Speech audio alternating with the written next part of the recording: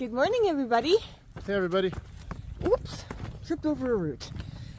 It is so wonderful to be back out in the woods, in the mountains. It's been far too long, and guess where we're at? Well, you probably know by the title of the video. We're in the Smokies, and we're gonna knock off some more of my 900 miler map. I'm really happy about it because we had 2 trips planned this year that got totally ruined and totally different circumstances each time. And I really thought that this was not going to happen this year. I thought we were going to just be stuck at home until next year sometime. So this is very awesome. Well, today plans are we are hiking Ace Gap Trail to Beard Cane Trail, and it's just going to be an out and back. And it's 19.6 miles today. This is the longest that either one of us have hiked in a very long time. Yeah, for sure. What was it? The Colorado Trail? Was the last time we hiked over 19 or something? It probably is. Yeah, it probably is. Oh my God. It's been a while. It's been a long time, guys. But the good news is, All day. Yeah. But it's not a lot of elevation gain. So that's the positive part, which is why, even though this is our longest day on trail, we're gonna be here for a few days. Even though it's our longest day, I wanted to knock it out first, just because it is a flatter trail, and rather do a flatter, longer trail first than do a harder trail that's shorter first, because I feel that'll exhaust us more. Okay, so weather's going to be gorgeous today. Talking about, I think, high of 77 or something like that and sunny. I think every day we're here is supposed to be 77 and sunny. It's going to be awesome. Yep. Yee! Anything else to add, Retriever? Nothing this morning. Alright guys, then we'll talk to you further up trail. See you guys.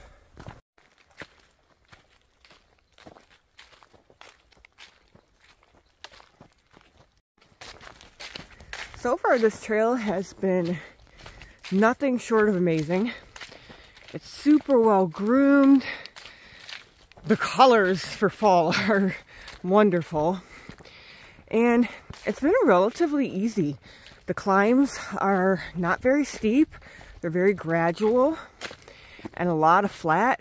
So I think we picked the perfect trail to start our trip with. A little out of breath, but not terribly. It's been months since I've done any hiking at all. The Adirondacks back in July were the last time I did any hiking. And that's sad. That's really sad. Just had a lot going on and couldn't get out of here. But I mean, now, I'm actually not too disappointed that our plans have gotten canceled, because if they hadn't, we wouldn't have been out here in the fall, and Smokies in the fall are beautiful. It's amazing that there's still flowers out. I've seen quite a few flowers.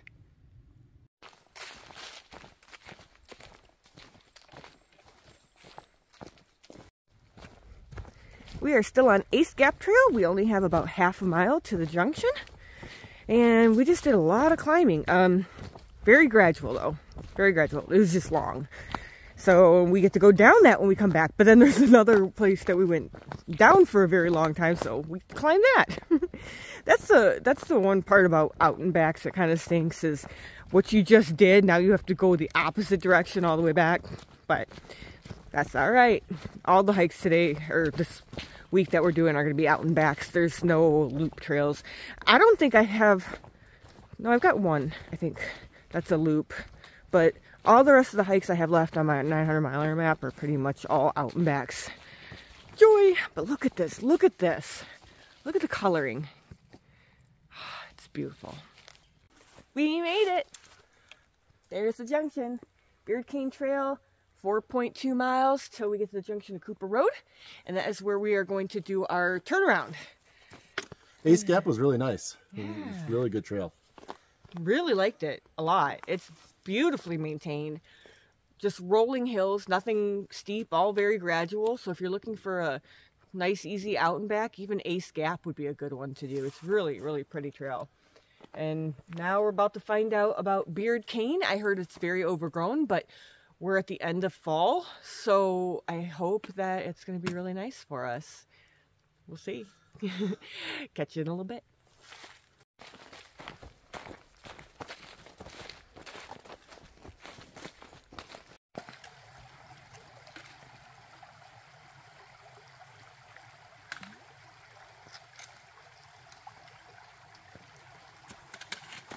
Hop in.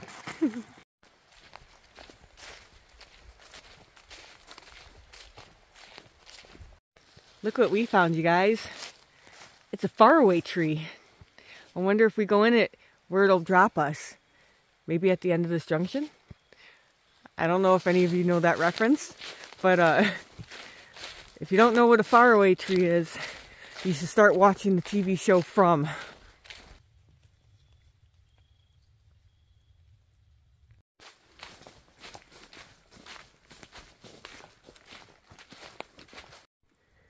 Look at all the pretty flowers. Oh, so beautiful.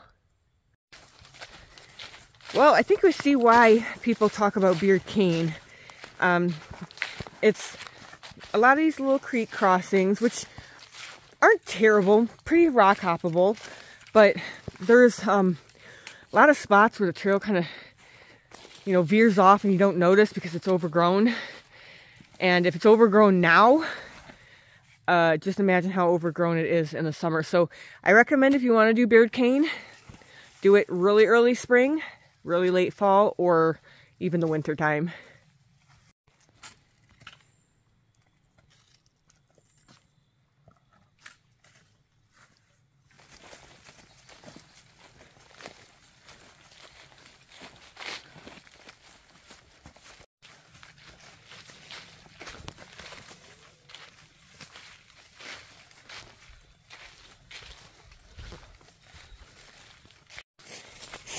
Guys, we have just under a mile left, and we just started a quite steep climb up to the junction, and then we start heading back. And on the way back, though, we've got a good couple mile straight up climb because we were going downhill for quite a while. So that's going to be fun going back. But I'm excited to get to this junction because once we hit this junction, I will officially knock off 2 more full trails from my map. This is great. See you guys up there.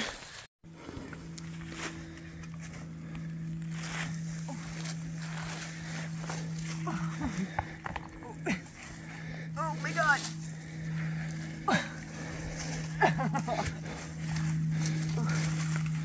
Oh man. Made it. Good job.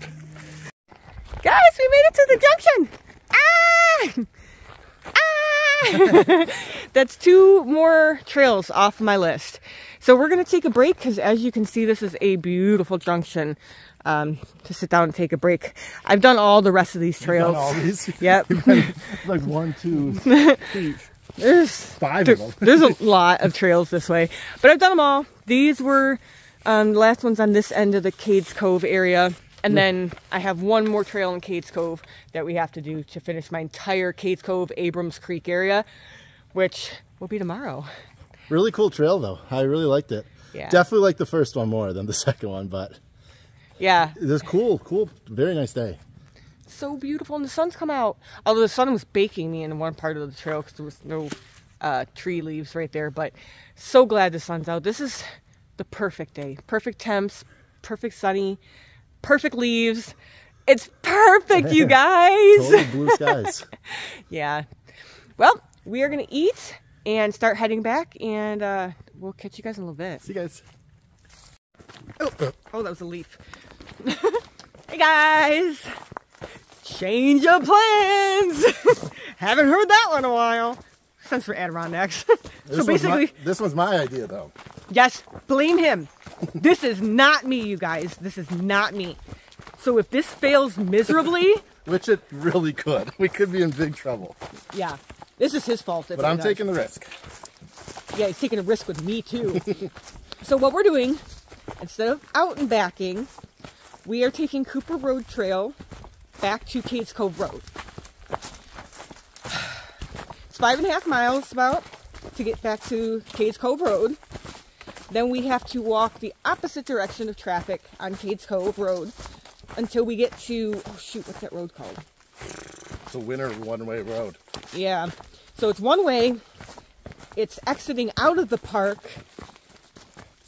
I'm pretty much telling you we're not going to get a hitch, because if we get a hitch, we're going to start walking it as soon as we get on it, because I can guarantee you nobody's turning off a Cades Cove Road to go on this road out of the park.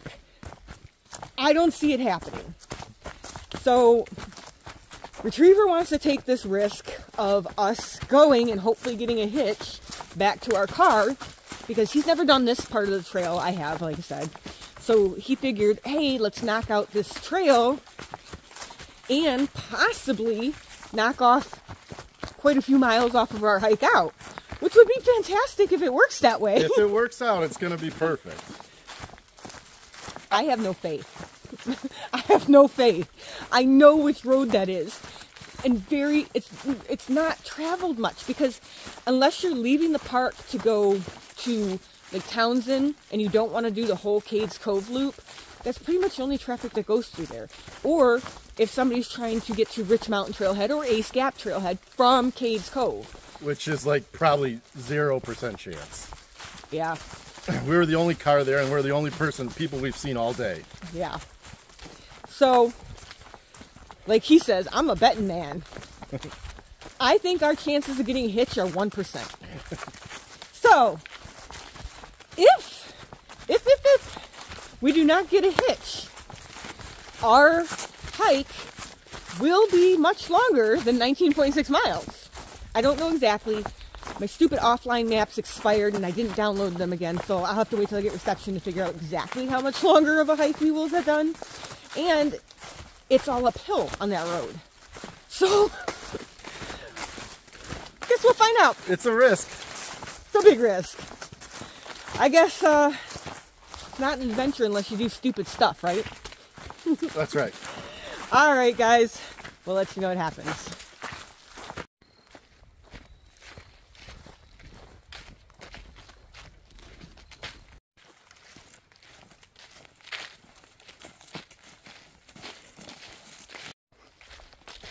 So even in the late fall, this trail is still quite overgrown. Although the last time I did it, it was late spring and it was way worse than this. So kind of feel this is another one of those trails that is better to do in the cooler months. Just through the overgrowth. It's not a very trafficked, you know what I'm trying to say, trail. So, I don't know why. You'd think this, maybe because it doesn't lead anywhere. Because I was thinking, you know, it ends in Cades Cove, that it would be busier, but it's not. The last time I did this trail, I only saw one person the entire day. And today, Retriever and I haven't seen a single person on all three trails. We've had it all to ourselves. So wonderful. And actually, we've been talking about national parks and all that. I guess there's some type of polling going on, and the Smokies was picked by the people. That was the most overrated national park. I think that's a load of crock. And and this is exactly why. Because everybody who comes to the Smokies, I'd say probably 9 out of 10 people, stay off of 441 Little River Road. They go to Cades Cove, Alum Cave, Laurel Falls, you know, Newfound Gap, Klingman's Dome, all the same places. And so they're always like, oh, it's so populated. Well, yeah, if 1 million people all go to the same, you know, 6 locations in the park, of course it's going to be insanely overcrowded. But I can't tell you how many times I've hiked in this park and have gone like 12 hours of hiking and maybe seen one person. All you have to do is get off the tourist stuff go into the back country, and you don't even have to go 19 miles to not see anybody. Some trails are just, there's nobody on them. It's amazing. And then you get all this, I mean, look at this. Look at this. All this beauty to yourself. Oh, I love it.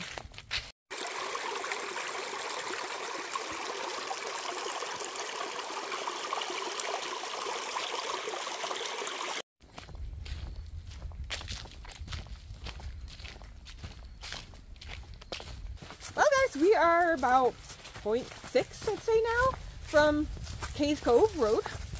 And, wow, look at this. It's so pretty. Ooh, muddy here. And so we were concerned that we were going to run out of water, but when I checked the Smokies map, I did see we were going to have a couple possible creek crossings. And we did end up, you guys saw that water, used the water source, so we topped off. Because this was not the plan to do this trail, so I hadn't checked water sources for this one. Yeah, last minute change. Yeah. Because we would have had water on the other way, no problem. Yeah, this one we weren't sure of. I do remember Wet Bottom Trail having some water, so I figured at the very least when we got near the end, we could veer off on the Wet Bottom Trail and get some water. So that's fine, but we got water before that. We're good to the end of the hike. And if we are not able to get a hitch, we were doing some map reading and stuff, and actually it looks like Rich Mountain Road, which is the road that we have to take to our car, is not steep. I was thinking we were going to be climbing like 1,000 feet to get up there, but in reality it actually looks like it's just over, what was it, like 100? Couple hundred at the most, yeah. At the most. Yeah. I think it was like 100 and some feet. So that's not bad. It sounds like it's a pretty flat road with this gentle incline. Sorry guys, I'm all over the place. And it's shorter than you thought. Yeah, it should be shorter. I was thinking that we were going to tack on like 4 extra miles to our day, but it shouldn't be that. We might do an extra, what, 2 maybe? Yeah, I'd say 2 at the most. 1.5 to 2. Yeah, I'll probably, when I get service, since my offline map's undownloaded, when I get service, I'm probably going to go ahead and try to map it out and see exactly how many extra miles we did. But today ends up being 15.3 trail miles. So that's pretty great. Yeah, it's better than the 19.6. 6, yeah. As an out and back. So, as an out and back, right. This is great because if Retriever ever decides to do his full map, he'll have knocked this one out. And this one really, it's kind of an out and back one, since there's no real trails you can really do loops with. I mean, it'd be kind of hard. So I did this one as an out and back, and so it saves us. We don't have to do that. All right, we're getting really close to the Cades Cove, so when we get there, I will show you how pretty it is. Made it out to Cades Cove.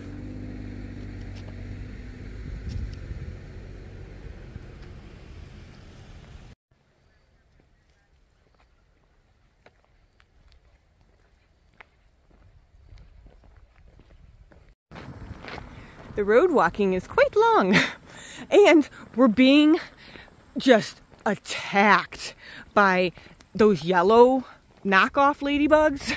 I can't, yeah, knockoffs. I don't know what they're called, but the yellow ones. And I mean, there are hordes of them. They are all over us. It's so gross. But we're almost to Rich Mountain Road. Wish us luck on getting hitched.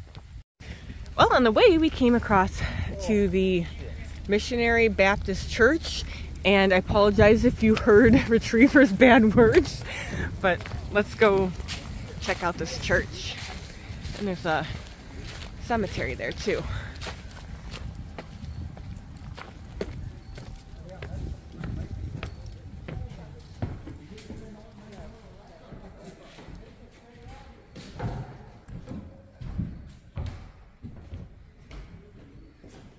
Very cool. Let's go check out the cemetery.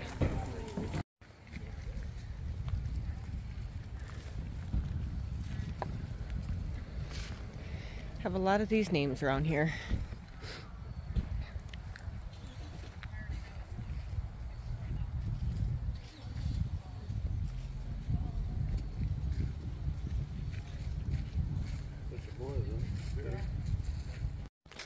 Well, guys, we made it to Rich Mountain Road, right across the street from the church.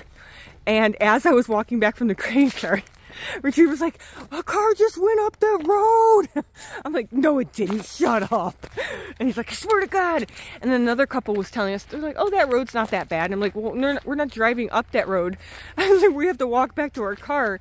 And she's like, oh, this time of year? She goes, there's a lot of people using that road. So I'm like, oh, please. So we have hope. We might actually get a hitch back to our vehicle. Maybe, Retriever, maybe. We'll see, because you can see people are going like they're going to turn down this road and then they U-ey back. So we'll see. Jerks. We just had 2 vehicles pass us. One was a pickup truck with that whole bed empty. And we asked them, I said, we're just trying to get to the end of this road. Oh, we got another one. We get good luck. That was our response. Let's try this one. No luck with that one either. It was a nice red, brand new looking sports car with 2 elderly people in it. We knew we weren't getting a hitch in that one. But they did slow down to talk to us and told them, we're just trying to get to the end of the road. And they're like, oh, that's a long ways. I'm like, yeah, thanks, we know. That's why we're trying to get a hitch. But no, they were really nice. And I didn't expect them to put 2 dirty hikers in their really pristine sports cars. So wasn't expecting that. But God, that guy in the pickup truck, really? We didn't even have to go into your cab. We could have been sitting in the back of your bed. Come on, guys. You know, put good karma out into this world. Pick up a hiker. Got a car? Nope. Oh, I saw us in the video, though. He's so mean. So mean. We're going to be walking this whole way. Watch. I'm going to tell you. We're going to walk the whole way. No, we ain't. There's another thing, too. It's pretty much been old people going up this road. And I think old people are scared of picking up hitchhikers. It's the young ones that don't care. So we need like a 25-year-old to come by and pick us up.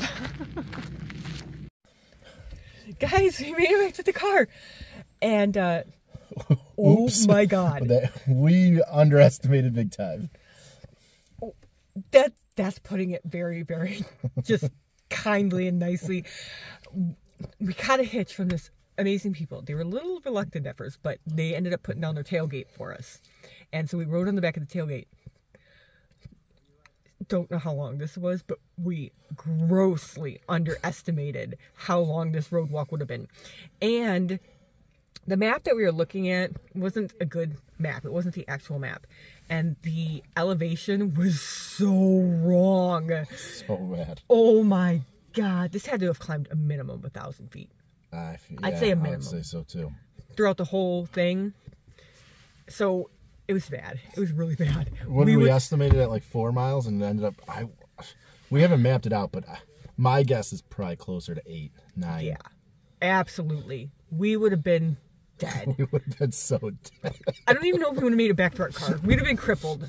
It would have been the end of our hike. It would have been the end of our trip. That had potential of being one of the worst days of our lives. Of hiking ever. Career, yeah. Ever. If we didn't get that hitch, oh my Lord. It would have been really, really bad. So those people that picked us up, they deserve karma times a million because they saved us. Yeah. All right, guys, so we're going to leave out of here. We're going to go to camp, and we're camping at Cades Cove Campground tonight. And so we'll let you go here, and then we'll see you guys tomorrow. All right, guys. See ya. Bye. So today we did Ace Gap Trail to Beard Cane Trail. And then we did end up hiking down Cooper Road Trail all the way to Cades Cove Road. Now this is where we hiked Cades Cove Road. It ended up being 1.3 miles to the junction of Rich Mountain Road. And we discovered we hiked approximately a half a mile up this trail. Or this road. This road does not look that long. However, we discovered after we were done, this road right here is actually 6.9 miles. Thank goodness we got a hitch. So it was 15.3 trail miles plus roughly 1.8 extra of road walking.